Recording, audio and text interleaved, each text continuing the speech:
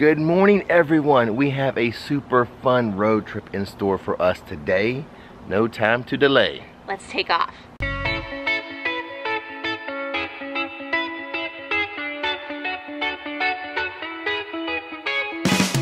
know you take me out from where I'm supposed to be. Thought I was content, now I won't leave. Welcome to the Kennedy Space Center Visitor Complex. If you're traveling here from Universal, about a 60-minute drive. From Disney, about 75 minutes. I would like to thank the Kennedy Space Center media team allowing us access today, providing admission and parking. Thank you so much. Should be, I think, a super fun day. We already have spacemen walking by. I know, right? That's awesome. So let's go ahead and get the day started. It should be out of this world. Oh yeah. The visitor center is open from 9 a.m. to 5 p.m., providing a full day of fun and activities. Just to the left of the entry gates, we have the information center. Purchase some merchandise, t-shirts, mugs, ponchos. May have a rainy day today. Also, have any questions? For example, I found out now through November 5th, their Fall Bites Festival is occurring. Maybe we'll stop and we'll participate in that and get a few extra treats today.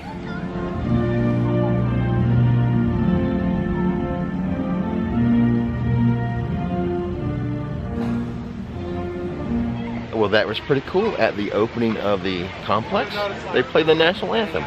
As soon as you walk through the turnstiles, to your left you have Heroes and Legends, the Astronaut Hall of Fame. We'll check that out later, as well as the Rocket Garden. I'm excited to see this, but again, we will check it out later. The first thing we're going to do is go sign up for the bus tour. To visit the Apollo Saturn V Center, scan the QR code. Get our bus transportation all set. You can scan the QR code, or they do have like team members out here handing out bus tickets, so we grabbed the ticket from the employee.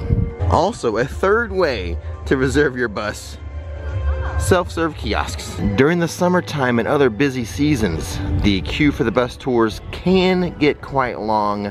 We do recommend signing up for a bus tour as soon as you can, as soon as you enter the complex. As we're waiting in the queue for the bus, I'm gonna take a look at the Mars rover. Nikki's holding my spot, by the way. All of the rovers that have been to Mars so far have been automated and given instructions from operators on Earth. The Mars rover vehicle navigator would be operated by humans as part of a long-term Martian settlement. We'll take a closer look at this area after we're done with our bus tour. Plus, I think we're going to be eating at the Orbit Cafe today. As of the date we're visiting, here are the face mask rules. Reservations can only be made the day of and while you're actually inside the complex. Pro tip: when riding the bus, try to sit on the right side. It should give you better views.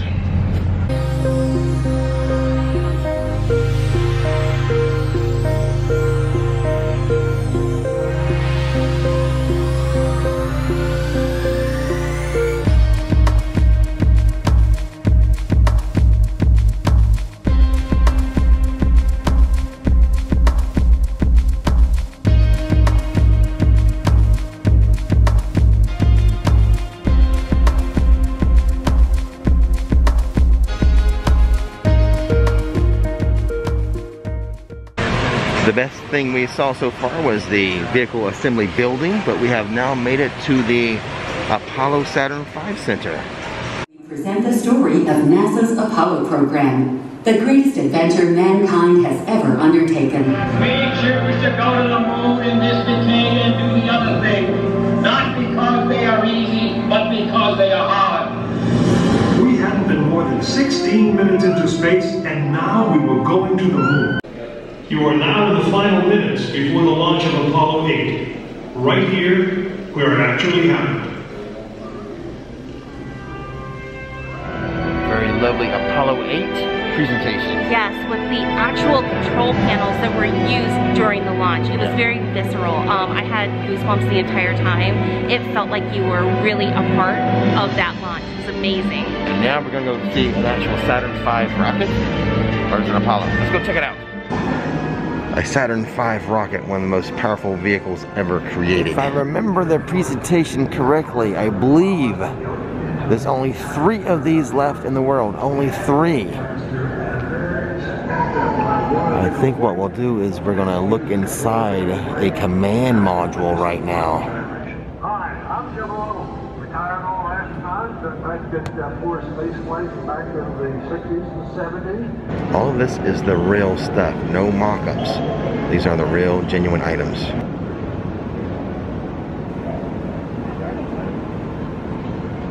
Do you have a question for astronaut James Lovell? Well, press a button. Ask him a question. My 4 flights. I think there were 2 highlights that I really had. Well, there's the end of the rocket. There's Nikki. And the front, or the top of the rocket, is still way that way. You know what we're doing right now? Standing under a rocket.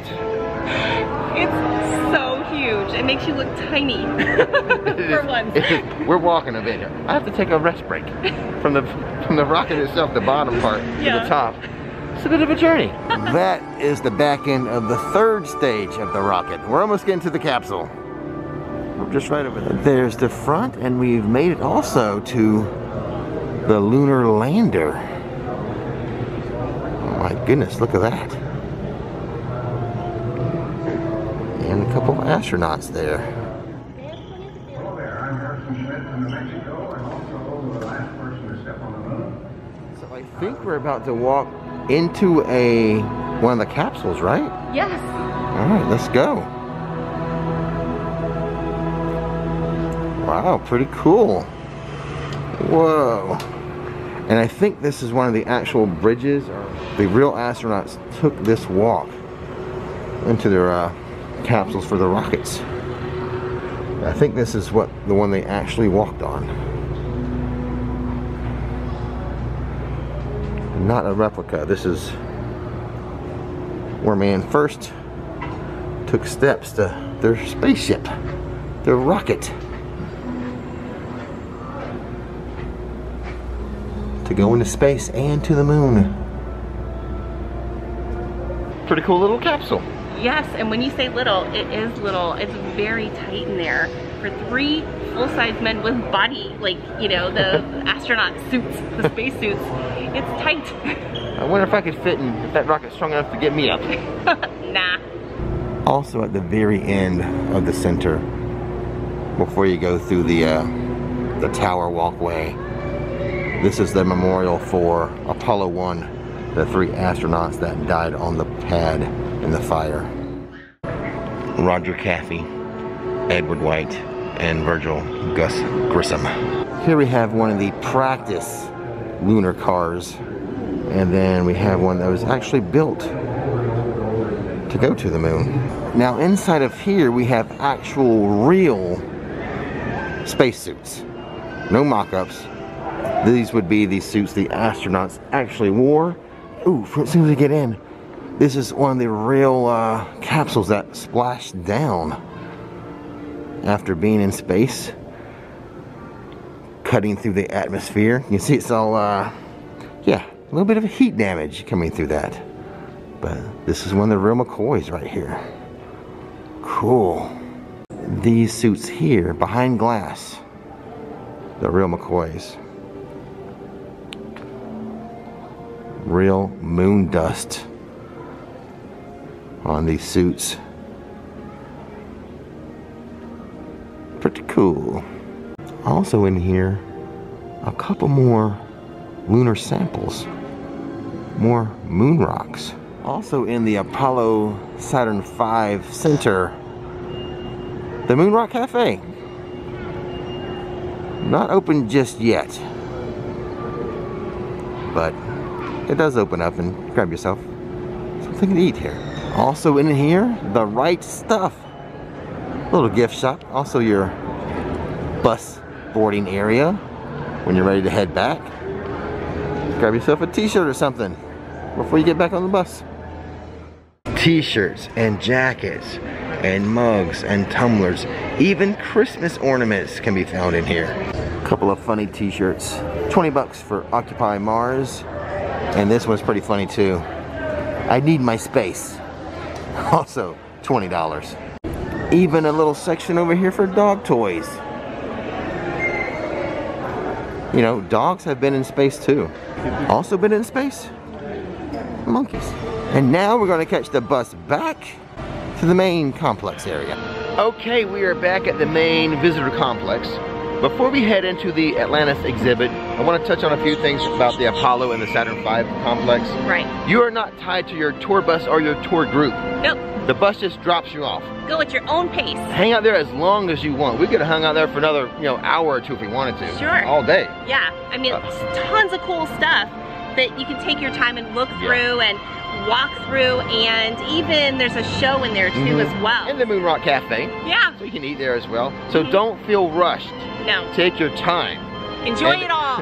And the other tip, I don't know if I mentioned this to start with. The tip we give for every attraction or theme park, arrive early.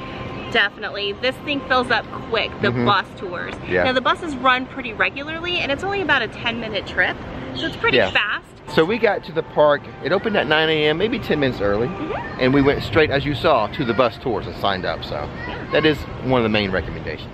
And now, into the Atlantis exhibit. Look at this, here's a mock-up of the external fuel tank and the solid rocket boosters. Could you imagine just being on a space shuttle connected to all this, about to go into space? Holy moly. I'm sending Nikki over there to stand next to the solid rocket booster. I'll give you a taste of the size. So there she is, waving. Holy moly. Wow. All right, heading into Atlantis. And I think for me, visiting this complex, and maybe you too, this may be the highlight. This is the thing I think I'm most looking forward to. Seeing a space shuttle. And don't they have a shuttle launch experience in here? Oh, I cannot wait for that. And I think for our generation, right? Yes, for our generation. Space shuttles. I think it really resonates a lot for us. Yeah. So let's go check it out. After Friday's failed launch attempt, it does appear that the shuttle will take off as scheduled today.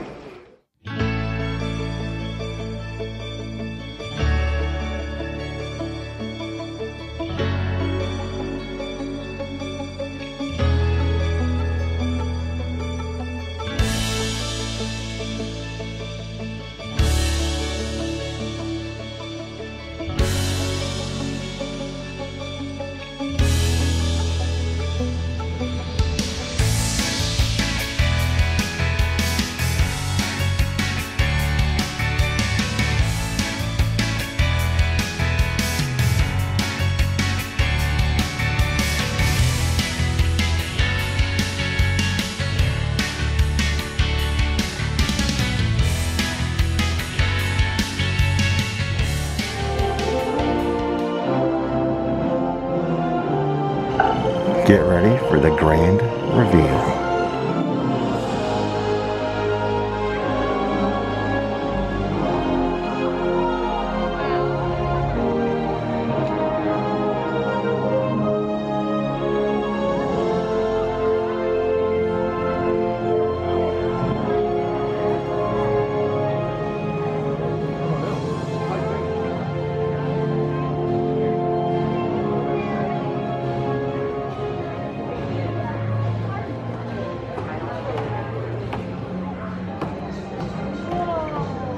Wow, that reveal was stunning. It brought tears to my eyes.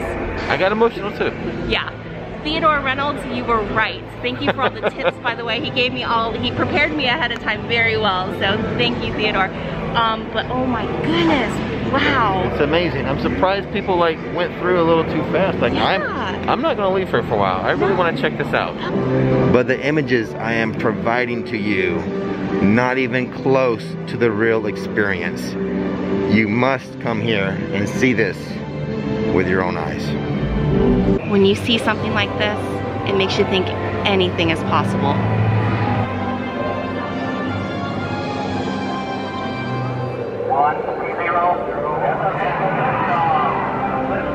I give you the 8th wonder of the world, the backside of Atlantis. Here's a little mock-up of the Atlantis cabin. Let's go in there and fly the thing. Why don't you go fly the space shuttle? Okay, I can do this. Step inside here. I can totally do this. Take it for a spin. Yeah. You take the pilot seat. Okay. Oh my gosh, this is crazy. What's your vector, Victor? Except for movie airplane. That's amazing. Surely you know how to fly one of these. Surely. Wow, this is cool. Oh, look at that. She's going crazy pressing buttons. I know what I'm doing. Have faith. Got a bad feeling about this. Are you using every movie quote? I gotta think of some Star Trek for now. Space movie quote. To infinity and beyond. Live long and prosper, Nikki. Here. Over here pretending to fly. Or land the shuttle. Holy moly at all the buttons. This is insane. Over here, this is how you would Nikki's pretending to control the robotic arm now. Here we have one of the astronauts tethered to the end of the robotic arm. And I think what we have here, is that a mock-up of the Hubble Space Telescope? I think so. Take a look at one of the untethered spacewalks. Well, that's bravery too. I don't think I can fit in there, but a nice little experience for kids to experience the ISS. Little mock-up there. As we're walking down to the first floor, you'll notice the walls and the color in the lighting's red to simulate the re-entry of the shuttle. Well, that's a pretty cool effect. Down here and up where we were before, tons of little interactive areas for kids and people of all ages, really, to kind of simulate being in space and space activities. Tons and tons of little interactive spots. How about this one? How do astronauts go? Here's an astro toilet. Oh boy. Apparently the shuttle landed at a 22-degree angle. This little slide demonstrates that. Back that way, the astronaut training simulators. There we have the Astro van, and here the tunnel adapter. Take a look inside. Huh. Tons of cool stuff down here. And then of course, the very special, forever remembered, honoring the crews of the Challenger and the Columbia. Let's go inside for a second. Each astronaut has a display for themselves, things they were interested in, hobbies, what they enjoyed in life.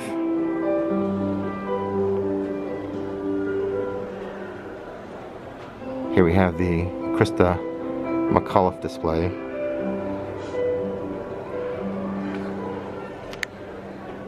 Nikki being a teacher in education. A little sentimental with this one. Two sides, Challenger and Columbia. I'm not crying, you're crying. I am. I'm crying. Got a little emotional. Wow. This whole area, you know, emotion from the reveal of the Atlantis to the forever remembered section. Yeah. A lot of emotion here at Kennedy Space Center. Bring tissues when you come. Here is the shuttle launch experience. One of the main attractions here.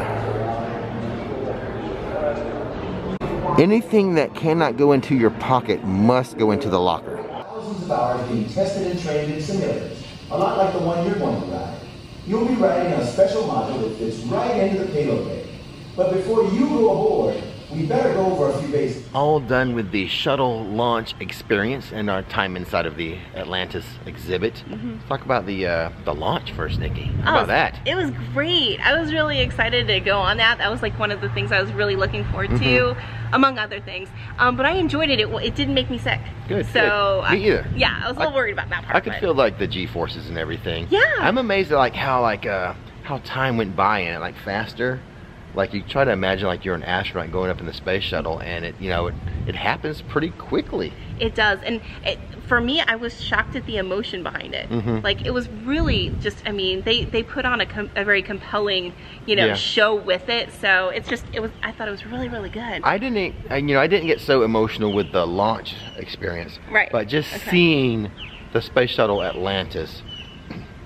I mean, what we've shown on film here, vlogging it does not do it justice. You really need to experience that for yourself to get the full emotion. Sure. What you're seeing on the screen right now, via vlog, it doesn't do it justice. You got to come yourself. Take a visit here. I agree. And now, I'm getting hangry. Let's get some real food, not astronaut food or tang. Let's go find a real meal. We happen to be here during the Taste of Space Fall Bites, so maybe we'll find something on that menu that appeals to us. Then after that, I really want to check out the Rocket Garden. The Orbit Cafe. I didn't know it had breakfast. I would have gotten breakfast. 9 to 10:30 a.m. is breakfast, and then lunch is from 11 to 4. But let's step inside and refuel. At the Orbit Cafe, the October Bites includes an autumn turkey melt for $8.59, brisket sliders for $7.49. I think I'm going to get that. A caramel apple pie cheesecake, $6.29, and then pumpkin whoopie pies for $7.59. And here is our complete meal. This came to just over $35. A couple drinks, the sandwiches, the salad, my sliders, and the cheesecake. And winning the Taste of Space race. Right? See what I did there? I saw what you did there. What won today, Nikki? Honestly, it was mine. It was the caramel apple cheesecake. I think that was about the best. And I saw that you were enjoying that so much, I went and got myself a different dessert. Yeah, I asked, do I have to share? But I think coming in second in the Taste of Space race were my sliders. Okay. But I would recommend you go to their condiment counter and get the barbecue sauce up there. Gotcha. What is this big spinning thing, you may ask? I guess it's Orion, America's newest ride to deep space.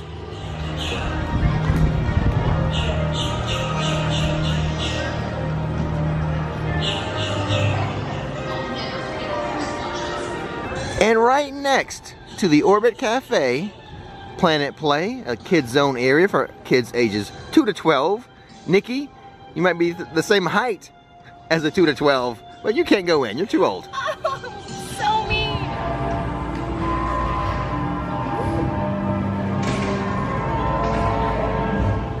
But wait, also in here, not just Planet Play, IMAX Theater? Let's find out about this. So it looks like there's 2 shows that play in IMAX 3D, Journey to Space, and then Asteroid Hunters. Okay, awesome. And just like when you go to the real movies, concession stand with candy and movie popcorn. This is the second time I've seen Spaceman. I think we'll do a picture with him this time. Journey to Mars, Explorers Wanted. This is another show. Shows every 30 minutes from 9:30 to 4:30, and the show lasts about 15 minutes. And then we have ATX, Astronaut Training Experience. I think this is where they kind of put people or kids in like a microgravity type scenario, and they pretend like they're astronauts, like working on the shuttle and spacecrafts and satellites and stuff like that. Well, this is nice, the International Space Station, and along the bottom here all the flags, the cooperating countries of that space station. Now for what I've been wanting to do, just walk around the Rocket Garden. Can't wait to see some of these. Until the tour starts, Let's step inside of some space capsules. Let's go see if I can fit in this thing.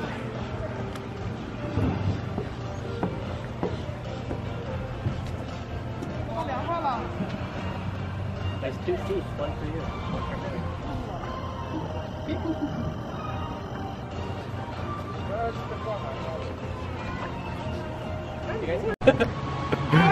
All right, here she goes.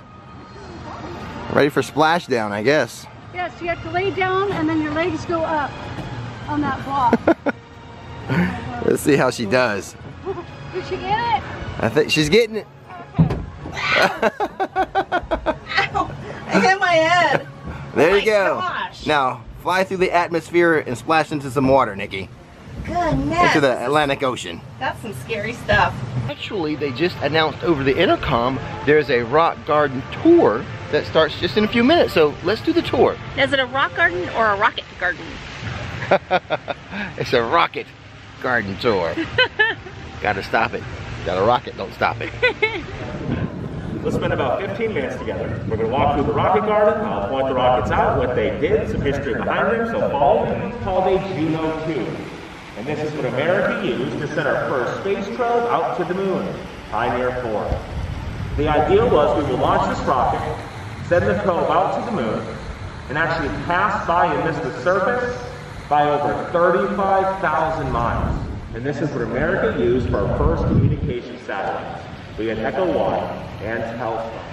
And we just got done with our rocket tour with Rocket Man. He was great. The tour guide was great. Yeah. I recommend doing the tour. A lot of nice little stories that go along with it. Exactly. Yeah, a lot of cool insights. So if you're here, try to catch the tour. I understand it's not well attended. Our spaceman, our rocket man, told us like it was the biggest tour he had in like 2 years. And what, maybe 10 people? Yeah. Yeah. So check out the tour. Yeah, gain some insights.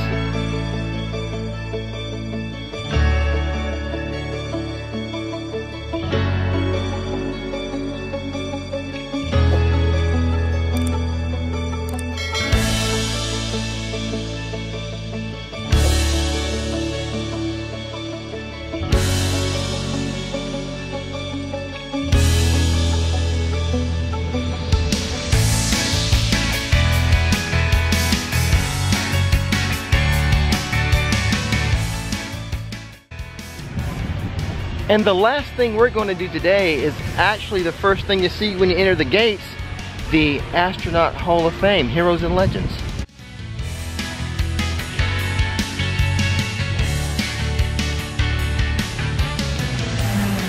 Just stepping out of the Astronaut Hall of Fame, Heroes and Legends, kind of a different type of experience.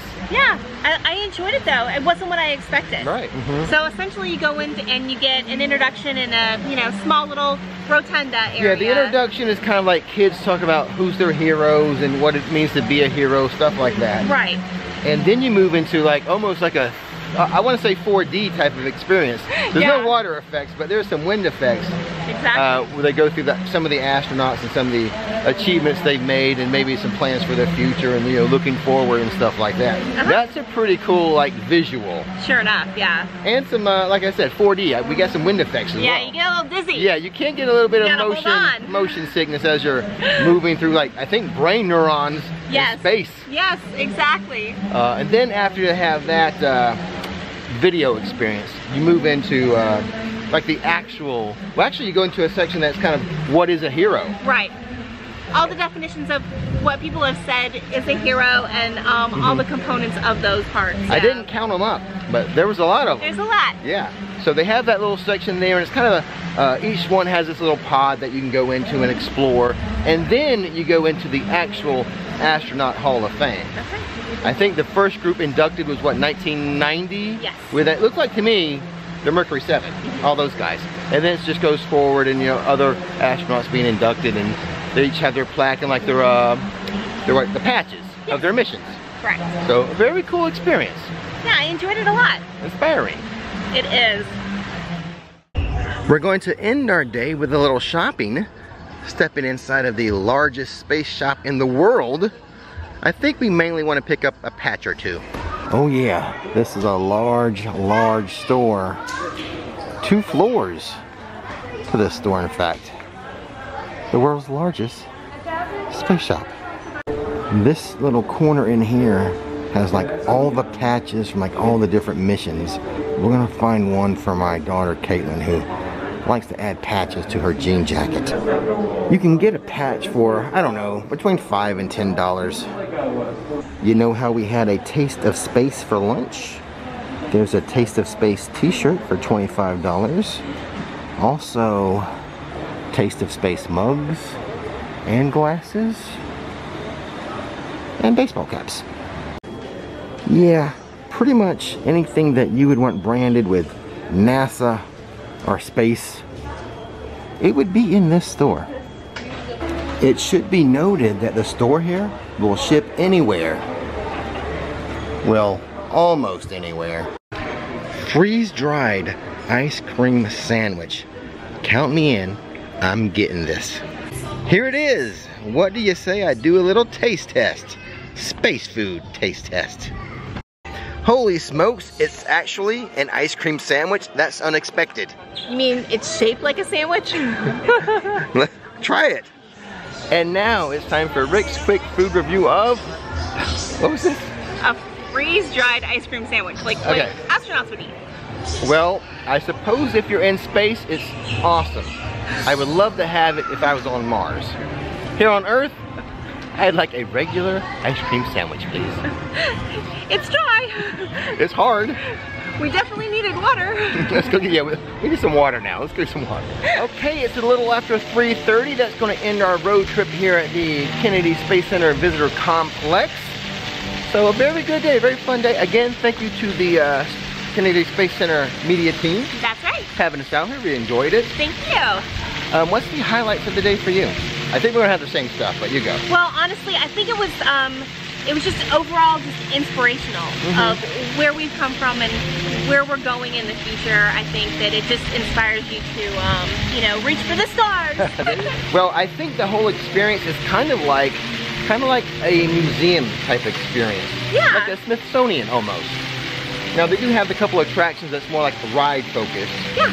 But for me, the Apollo and the Saturn V area. That was amazing. Yeah, that really touched my heart and then too. Over the top. I mean, if you came here for one reason, I would say that would be the Shuttle Atlantis. Yeah. I mean, Stunning. Stunning. When I was recording it, I had to take my time to speak because I was a little, you know, I was a little choked up. Yeah, you were. So, I mean, that is just amazing. It's worth the trip just for Atlantis. And take your time in there. Don't rush by it. I mean, really look at it and stuff. It's really, for us, like, we're doing a lot of great things with space right now. I do miss the space shuttles. Yeah. But overall, a great day here. Super inspirational, just absolutely amazing. The complex is so well thought out and laid out and, you know, well organized. It's just, you definitely, if you're in the area, you need to come. Yeah, check the description box. I'm gonna leave like pricing information and links that you'll need if you wanna consider like visiting here.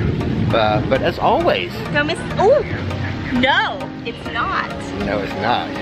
You are so out of practice. I am out of practice. Other channel. That's the RixFlix theme park channel. I almost messed it up. We are on a road trip. That's right. Adventure is out there. You'll find it on a road trip.